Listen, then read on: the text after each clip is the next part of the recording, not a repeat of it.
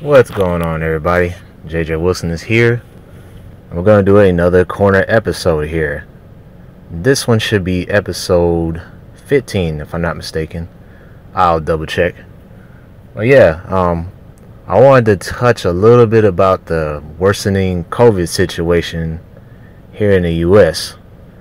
And with the recent death of a friend of mine from the coronavirus, it kind of had me thinking. And with the little time that I had, I did some research, a little bit, mainly regarding the genders between men and women that contract the virus. So I have two graphs here. One of them is an old one from last year.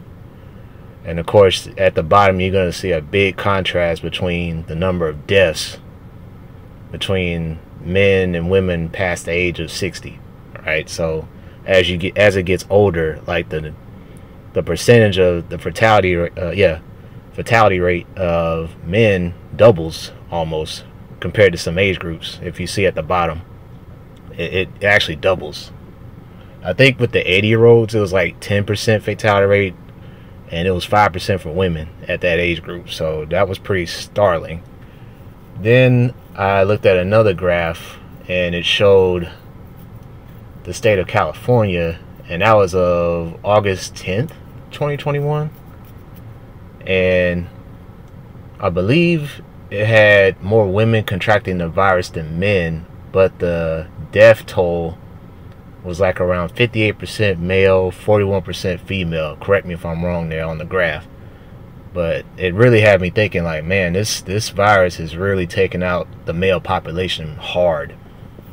Really, really hard. And I'm going to try to find some more graphs of other countries, because I remember reading earlier when this pandemic first went down about certain places like Italy, for example, or Germany, where you had an overwhelming number of men dying from the virus compared to the female population. So this posed the question, is this virus, this COVID-19, is this thing really a killer of men here? Because it's like, you catch this virus as a male, you're in bigger trouble than a female would be, you know.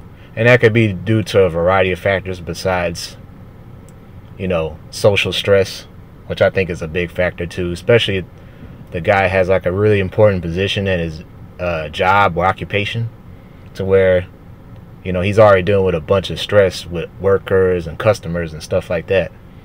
And then you add on the fact that you get this respiratory illness and COVID, but also does other stuff too. So it's not just respiratory.